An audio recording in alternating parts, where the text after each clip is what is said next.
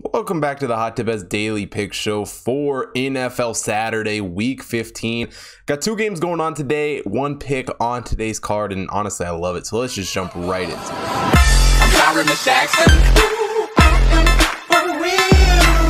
In the game we're taking a look at for Saturday's slate, the late one, Patriots taking on the Colts. Patriots come into this game 9-4 on the season. The Colts are 7-6, and both these teams have been pretty hot the last few weeks here. Obviously, the Patriots winning 7 games in a row, Colts winning 4 of their last 5. And for this Patriots team, it wasn't a great first season without Tom Brady at the helm, but they have really turned it around. The game on Monday Night Football against the Bills 2 weeks ago was I don't want to say impressive win. It was just a crazy game in general. But Mac Jones, outside of that game where he really couldn't pass the ball at all due to the weather, has looked very, very good. 2,800 yards on the season for him, 16 touchdowns.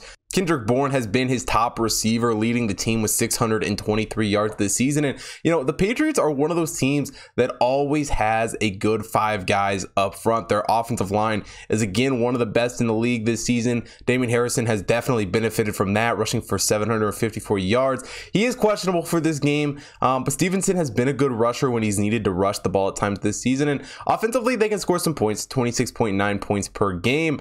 But they're going up against a Colts defense that, has not been horrible by any means. And offensively, the Colts have been good too. Don't get me wrong. Their only loss here in the last little bit came to the Bucs, which is not a bad loss at all. And Carson Wentz, well, it's hard to say. It's hard to say what Carson Wentz is. He obviously isn't playing amazing football, but it's been enough to get the Colts some wins here in the last few weeks. He's looked careless with the ball at times, but he still has 2,900 yards on the season, 22 touchdowns to go with that. So it's not like he's been a bad quarterback by any means. Offensive line for this Colts team has been strong despite some injuries this season. Obviously, Michael Pittman Jr. leads the team in receiving with 882 yards.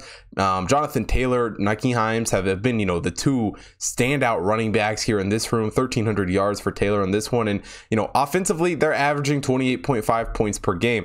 These are two offenses that can score some points, which would make you lean under going into a game like this. But these two defenses have also played, very, very good. Defensively for the Colts, they've only allowed 21.8 points per game, which, might not be the best in the league. But based off the teams that they've played off of their opponents, it is actually pretty strong what they've been able to do. They've held teams to 5.58 yards per play. And really, they found ways to stay in games, and they sit here, hopeful to go and make a push and get into the playoffs. They're obviously in a great position at 7. Well, I don't know, a great position. They're in a decent position, being 7-6 at the moment. The Patriots, on the other hand, though, their defense has, very much improved from what it was last season. Obviously, all of the opt-outs in 2020 really did hurt this defense. But this season, only allowed 15.4 points per game. They're only allowing 5.04 yards per play. And honestly, this Patriots team is just one of those teams that is very, very hot right now. Sometimes in the NFL, you just get those teams. And honestly, you can kind of say that about both these teams. The Colts have, been pretty good too in their last few games here. And this one, to me, just feels like it's going to be such a defensive battle.